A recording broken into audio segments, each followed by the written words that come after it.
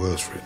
Yeah, and what did that lead to? Then I started doing sort of mad things. I got a bit more reckless. We ended up buying a shotgun and a Luger pistol.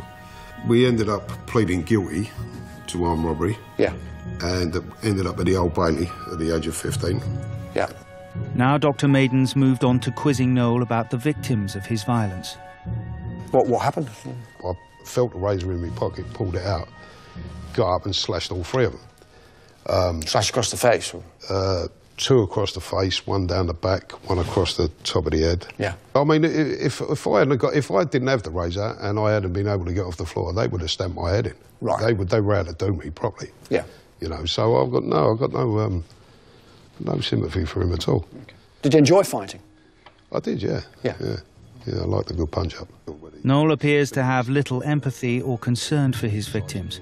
Dr. Maiden now wants to probe Noel's need for control, another common psychopathic trait. Power. Yeah. To have power over people. I mean, when I take over a bank, and that's the way I think of it, I take over a bank, whether it be for 3 minutes or 5 minutes. Yeah. That's mine now. I control that, and I control everyone in it. Yeah. And I love that feeling of power. Yeah. And what about relationships? Just really casual stuff, you know. I was never out long enough to really have any sort of meaningful relationship. So when I was out, I was just like, you know, I'd be with about 10 or 15 girls, sometimes 3 or 4 at the same time. They didn't know about each other. Yeah. But I knew it's kind of like one of them things, you don't take no responsibility looking back on it now, because I knew I'm going to be back in jail soon and let them sort it out kind of thing, you know. Do you know how many partners you've had over the years? I don't know. No. No. I'd say about 40 or 50. Right. Yeah. After a 2-hour interview, Dr. Maiden reviews Noel's criminal and psychological records. He tallies up Noel's psychopathic score on a scale from 0 to 40. A normal person will usually score between 0 and 4. More than 25, you're diagnosed a psychopath. Hi, Noel, come on. Right. Come on. Cheers. Take a seat, right. I just thought I'd feed back to you, you know, my initial thoughts. I think you do meet quite a lot of the standards for a diagnosis of psychopathy. I think you would have, you know, there's this scale, this psychopathy checklist, and I think you would have scored in the top quarter of that. So probably in the sort of low to mid 30s out of 40. Do you have any questions at all, or anything you'd like to?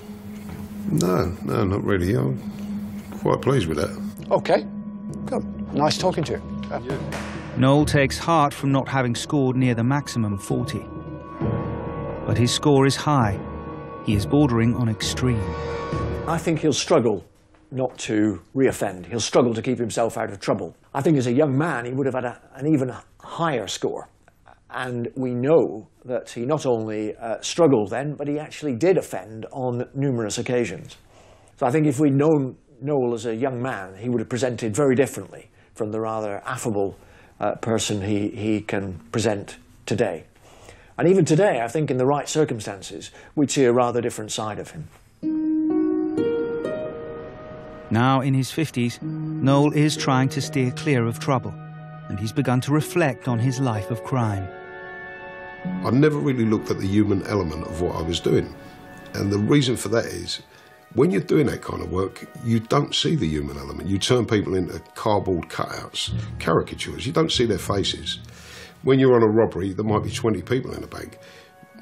I can't remember none of them when I come out of the bank because they don't matter. I've dehumanised them in order to do what I'm doing. Now, I never understood, like most armed robbers, that is the damage you're doing. It's a psychological damage. People who are in the bank, who haven't been touched, who have nothing to do with it, they're traumatised, a lot of them, you know, and I never really understood that, and I always dehumanise my victims.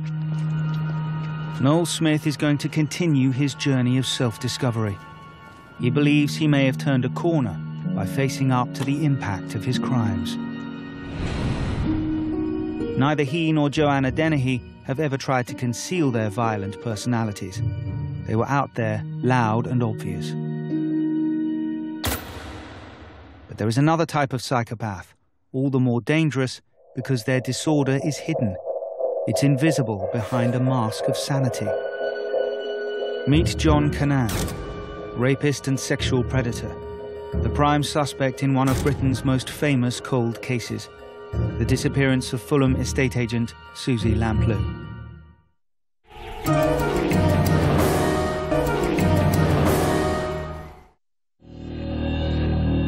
In 1987, newlywed 29-year-old Shirley Banks disappeared from Bristol city centre. It led to one of the largest missing persons searches ever. A man had been seen watching Shirley Banks as she shopped for a new dress. He proved to be one of the world's secret psychopaths, able to look normal, even attractive. But beneath the facade, he was very dangerous. Police believe the driver's door of Shirley's Mini was broken, and as she climbed into the passenger side, the man suddenly pushed his way inside. He forced her to drive them both to his flat. 3 weeks later, police arrested John Cannan for a different assault. They found Shirley's Mini in his garage. And when they checked Cannan's criminal record, they realized they had dragged a truly evil man out of the shadows. Back in March 1981, when he lived in the Midlands, the then 27-year-old Cannan had robbed a knitwear shop at knife point. He tied up the shop assistant's mother, then raped the shop assistant, after threatening to stab her baby if she resisted. Cannan had spent 5 years in prison.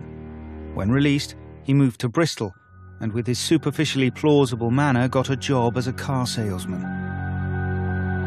Police later concluded that Cannan had held Shirley Banks overnight in his flat, and the following morning forced her at knife point to call in sick at her workplace.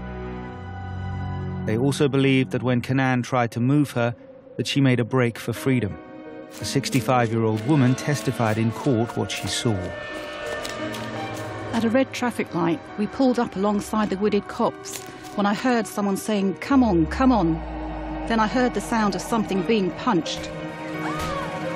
Then I saw the man punching and lying on something, punching to the left and the right, saying, "I warned you, I warned you." 6 months later, Shirley Banks' naked and decomposed body was found in the Quantock Hills at a site bizarrely called Dead Woman's Ditch. The investigation revealed the true nature of Cannan's severely disordered personality.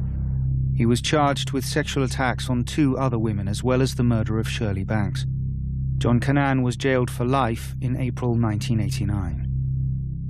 Cannan has very prominent psychopathic traits. The things he did to his victims show that he had no empathy for them at all. He's never shown any remorse for his actions. Because of those psychopathic traits, he was a very dangerous man. Bristol, with its trendy bars and clubs, had been a perfect hunting ground for him. He was constantly on the lookout for women. His psychopathic violence was never far below the surface. Cannan would be charming and attractive until he didn't get his own way. Then he could turn in an instant. And he was a pathological liar, claiming to own a flash car and a flat. In reality, one was on HP, the other rented.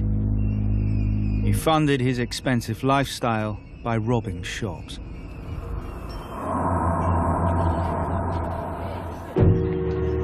He was very successful at picking up women.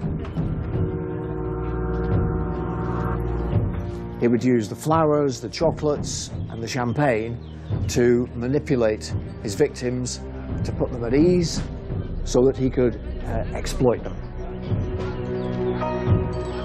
The word predator is probably overused, but it's entirely appropriate for a psychopath like Cannan.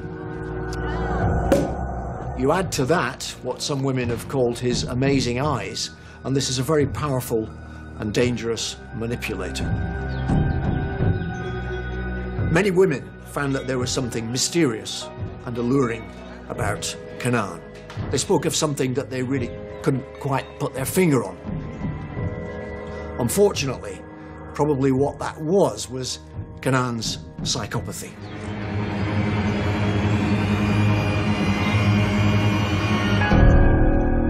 After arresting Cannan for the murder of Shirley Banks, police discovered that just a few weeks earlier, Cannan had